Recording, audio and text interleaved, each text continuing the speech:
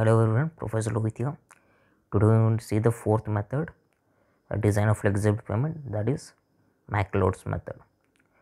Here Norman McLeod conducted a extensive repeated plate bearing test on airfield and highway pavements and developed a design equation using different plate sizes. Here the equation is T is equal to K into log base to the 10 P by S, where T is nothing but the thickness of gravel base or pavement, K is nothing but the base course constant, P is nothing but gross wheel load in Newton, and S is nothing but total subgrade support in Newton. So whatever the base course constant is depend on the whatever the loaded area, okay, and the subgrade support, that is ES, for design is calculated from the support measured or calculated for the 30 centimeter diameter plate at the 5 mm deflections at 10 repetitions. Clear? So this is the graphs which the McLeod used for the design. Here you can see that on x axis the perimeter to the area ratio is given by P by A, that is nothing but 2 by A. Clear? On y axis you have the ratio of subgrade support for the deflections to the deflection 0.5 centimeter on a 30 centimeter diameter plate. Here we have the different deflection for those, like 0.125, 0.25, 0.50, 0.75 and 1 centimeter deflections. Clear? According to that, we are going to see the different P by A ratios, whatever ratio is supposed to be. Okay. And here you have the bearing plate diameter, whatever the bearing plate diameter, for that what the base course constant K is supposed to be. The K from the formula you are going to get from this graph. Clear? We look into the one of the problem and try to understand the design method here. Okay, let's take on the problem. Design a highway pavement for a wheel load of 41 kilonewton with a tire pressure of 0.5 Newton per mm square. The plate bearing test is carried out on a subgrade soil using 300 mm dia, that is 30 centimeter plate, yield a pressure of how much? 0.25 Newton per mm square after 10 repetitions of load at a 0.5 centimeter deflections. Okay, here they not provided you the A.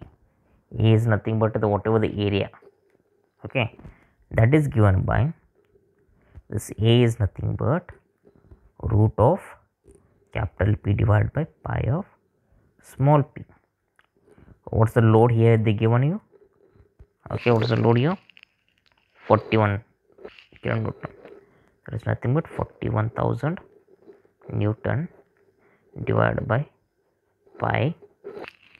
And what is the pressure here? 0.5. So you're going to get the in mm 161 m, that is a value. Clear? Next, perimeter by A ratio.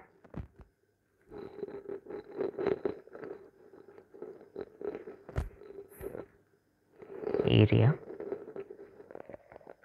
ratio, that is given by 2 by A 2 divided by 161, that gives you 0.124. okay. Now referring the graph, so the deflection they given as a 0.5 centimeter. Hence in a graph the values of the P by A we got 0.124, so somewhere it comes here. Okay, the deflection is something around, so deflection they provided in the question as 0.5. okay, so for that if I intersect this line of having the deflection 0.5 on y axis, it comes around 0.9. The ratio will be 0.9, and that is given or written, that is for P by A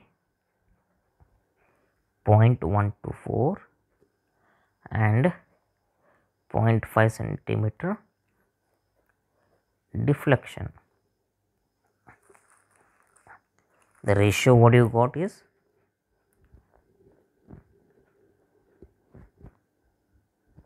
0.95 from chart. Or clear? Now for this ratio, x is nothing but, for x divided by 0.25. 0.25 is nothing but the plate load pressure. Clear?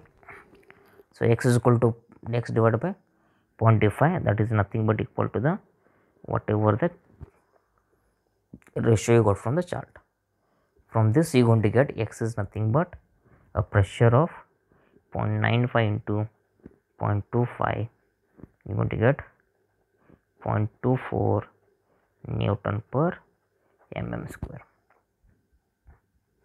Now to find design subgrade support on what 322 mm wheel load diameter.